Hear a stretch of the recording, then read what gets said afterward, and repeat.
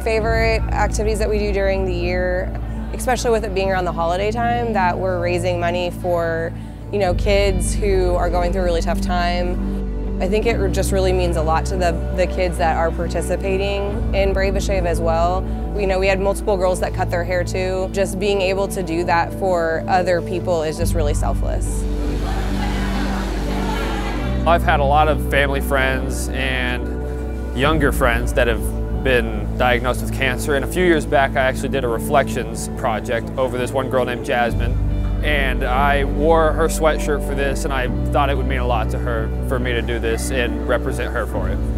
My grandma, she has colon cancer, so she's a huge part of me and my brother's life. Our family's super close, so when I was getting my hair cut, I definitely thought of my grandma the whole time. And it's super exciting knowing that someone's gonna get my hair as a wig, and it's gonna be a free wig for them. They're not gonna have to pay for it, so it's just a cool thing knowing that I get to help someone's life out.